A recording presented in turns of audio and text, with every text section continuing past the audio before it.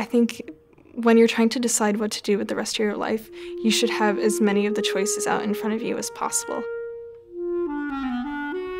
Coming into college, I knew that I wanted to study mathematics, but I also wanted to continue to study music at a high level, and I fell in love with the Whiting-Peabody combination.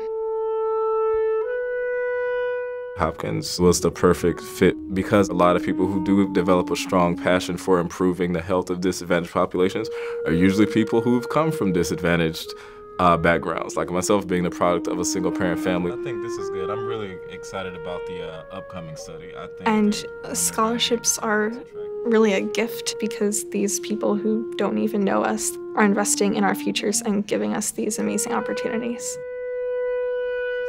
I'm not sure which scholarship affords individuals who have the passion and desire to learn the technical expertise to go out and change the world.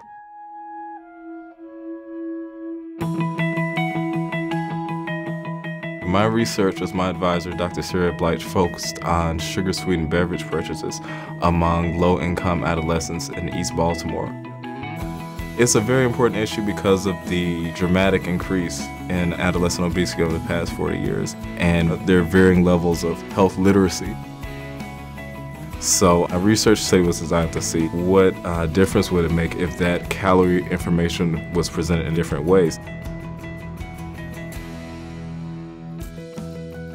In addition to my studies on campus, I also worked part-time jobs, tutoring and being a teaching assistant. And right now I'm focused on applying to graduate school to get my master's in education.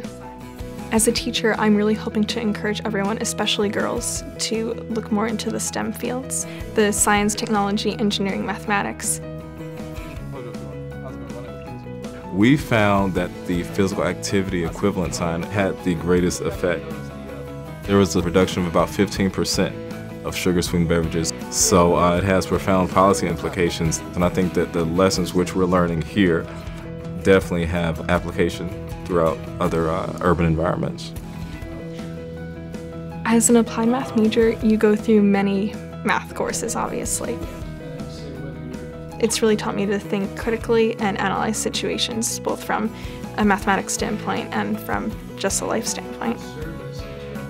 I was really lucky to get financial aid and to come here to Hopkins, and I really want to work with students and try to help them get where they want to go in the future and give back. I'd like to help give people as many opportunities as I have been given. Throughout my whole life, I will never be able to forget whatever work that I will be doing would not be possible without this scholarship, without this opportunity to pursue my dream of improving health and saving lives. Millions upon millions at a time.